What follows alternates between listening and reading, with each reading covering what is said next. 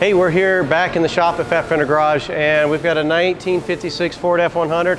No, this is not the one that caught on fire, but it looks just like it in colors. So pretty cool. It's a Y block. We've kind of pulled it out and we're going through it, cleaning it all up. We're gonna put it back in.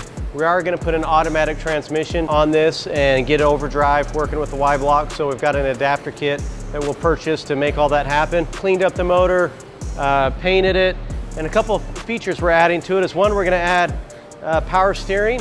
And so we got a power steering box that we purchased from CPP, and we're gonna get that installed. So we're pulling the column out right now as we speak, just so that we can get it out. And when you pull the column out and you do this, like the whole thing has to come out through the cab, and then we gotta cut the bottom of the worm gear off so we can start putting this on.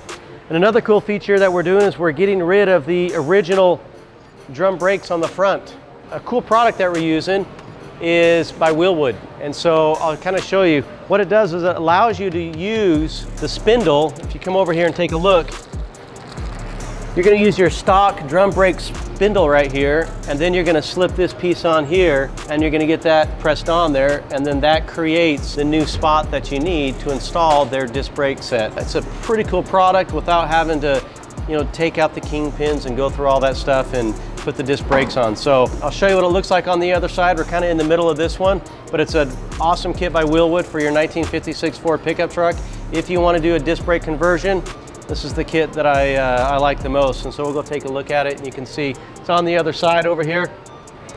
And so you can see we've got this one installed. You've got your Wilwood calipers installed. It's got a little about 11.9 inch vented rotor, and so we've already got the new bearings and everything all greased up and in, ready to go. So all we got to do is get our power steering in, and we're going to be ready to drive this thing hopefully in a couple days. One thing we are going to do is we're going to make a new front runner kit. We're going to work in conjunction with All American Billet.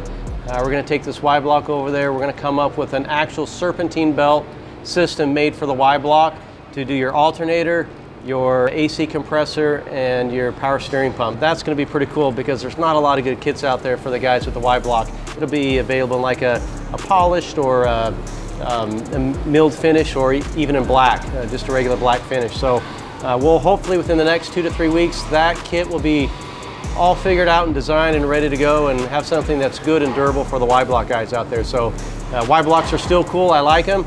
It's just not a lot of good parts out there for them. And so with these 56 F100s, guys still like to use the Y blocks. Hopefully we'll have a kit for you guys that works a little bit better. So anyway, stay tuned, and we'll do a little follow-up video when we get done. Thanks.